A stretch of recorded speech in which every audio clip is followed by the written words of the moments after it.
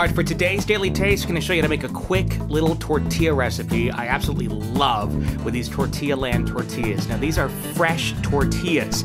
They come to you uncooked, so you actually have to take the pan, flip them, make the tortilla at home. It is so worth it. I never really knew how good a fresh tortilla could be until I started using these tortillas from Tortilla Land. So I got the link on the website. You can try that. We're going to use some sausage here. These are actually Jody Maroney sausages. We're using their Cuban ones.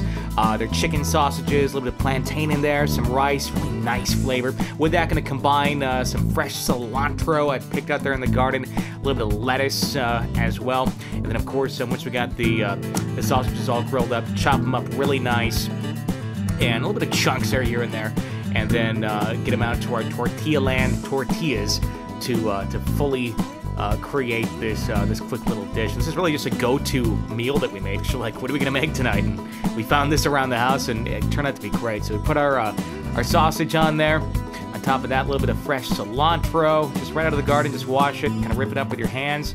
On top of that, I'm using a little bit of cheese as well.